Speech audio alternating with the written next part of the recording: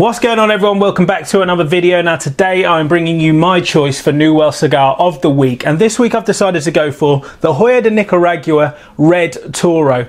This is a beautiful looking 6x52, really smooth looking wrapper. It's almost kind of buttery to the touch as well. It's just got some amazing sort of red chilies and pepper flavors just coming off that wrapper there. It's got a Nicaraguan Habano wrapper and non-disclosed Nicaraguan fillers and binders. So a Nicaraguan all round. I really like that mineraliness that comes through in Nicaraguan tobacco. A first time on this one for me, so I'm really excited to get into it. It's one of the newer ones within the Joya range. It was actually put together by some of their younger team.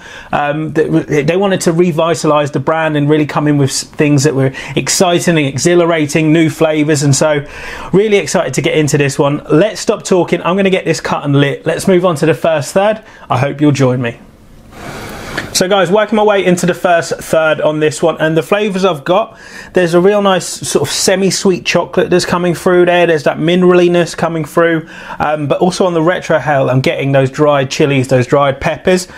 There's some oaky notes there and just real buttery, chocolatey, just smooth. It's a really enjoyable cigar. You do get that heat and that kick from the retrohale and from the finish a little bit more, but it's not overpowering. It doesn't overtake the first initial notes that you get. It just sits there in the background and then just comes in nicely as you put the cigar down. So a really interesting blend so far. I'm going to sit back and enjoy, take this one down to the middle third. Let's see what it's got in store. See you soon. So guys, just about bang on halfway here. The flavours have really got quite interesting. They've become more defined. So that semi-sweet chocolate, that almost oakiness is very set there. You know, it's consistent with every puff. It's just really enjoyable. Those chilies and those red peppers that come through on the finish and on the retrohale just work wonderfully with that kind of sweet start.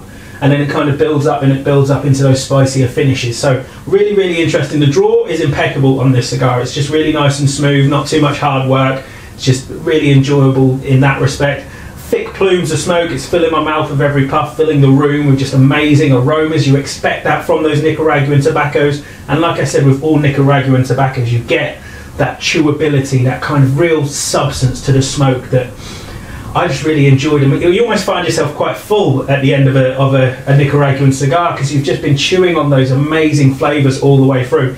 It's holding its sort of shape and it's not hot to the touch or anything yet. Getting a bit close to the band on this one, so the band's going to come off. I'm going to take this down to the final third and let's see what that's got in store. See you shortly.